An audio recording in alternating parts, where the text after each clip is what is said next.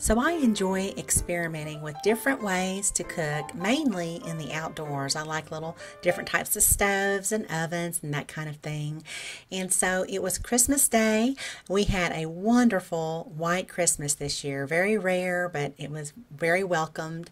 And so the next day, the snow started to melt, and I thought that would be a good time to try out this little stove that I was given for Christmas several years ago. I've never tried it. I carry it in an emergency pack in my car, and I'll go into that at the end of the video, so I won't bore you guys with that unless you want to hear why I carry an emergency pack. So anyway, it's called Survival Frog Pocket Foldable Stove. It's real small, and I just wanted to test it, and I thought I would bring you guys along so you could see how it worked too. I think there are some knockoffs on Amazon too. These are available on Amazon, and just as a side note, I am an Amazon affiliate, so I'll leave links below the video for these items, and I will receive a small commission if you purchase through my link. So these little stoves use fuel tablets to create heat. Now the Survival Frog comes with about 6 tablets, and then I purchased some to use as a backup, and so those are purchased separately. They don't come in this little case like you see here. That's just something I found, and it happened to work to keep them from getting crushed in my little survival pack. So you can open up the little stove partially for a small pot or a cup if you need to, or open it up all the way for a larger pot, which is what I'm going to do. And then you can store your tablets right there inside it. So realistically, you could just put this in a glove compartment or something.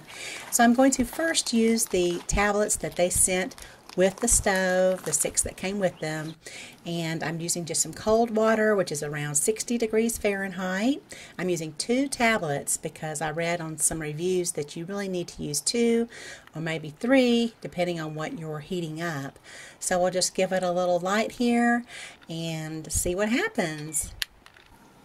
It didn't take long for them to catch flame, and so I am just going to use 1 cup of water and time it to see how long it takes to bring it to boiling, if it will come to boiling.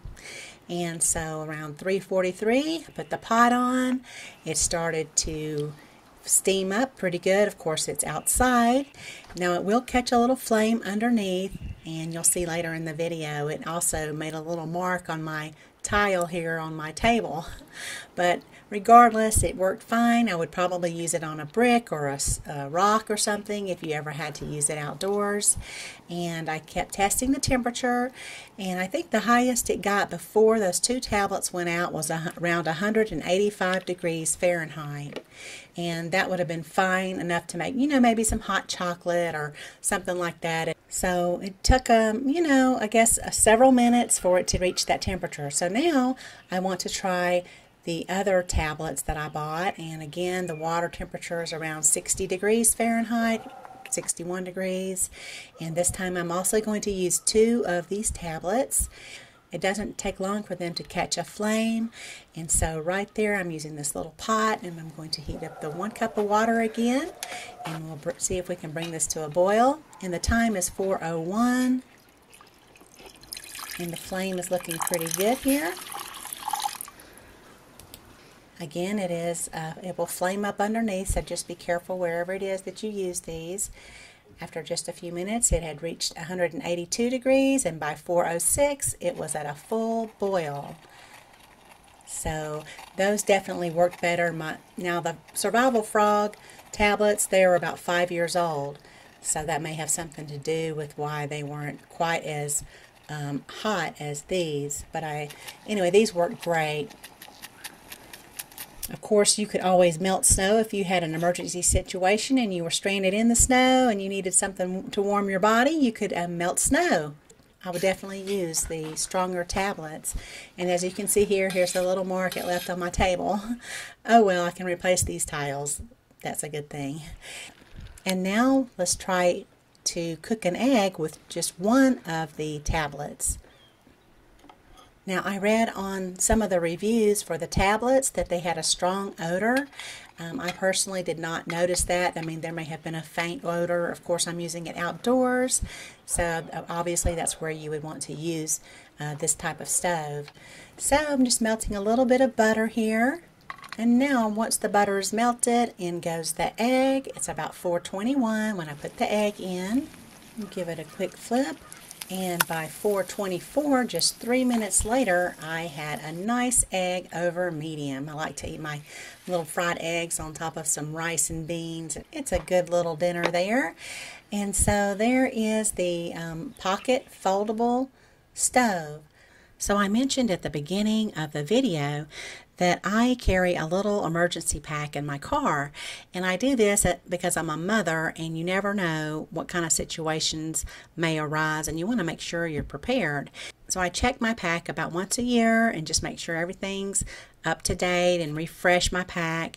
And one situation that I think about when I'm doing that is in Atlanta, Georgia, in the winter of 2014, there was a snowstorm that blew through the city of Atlanta and the surrounding area. I was not there, but I just thought it was just a disaster. What happened is, my understanding is, the National Weather Service predicted the storm would come through, but they said it would be south of Atlanta.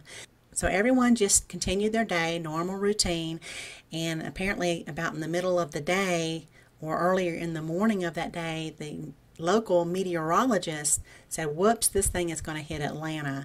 So all the businesses closed down, the schools, the government offices, and then that snow came in, and apparently people were stranded on all of the big highways in Atlanta overnight, most of them.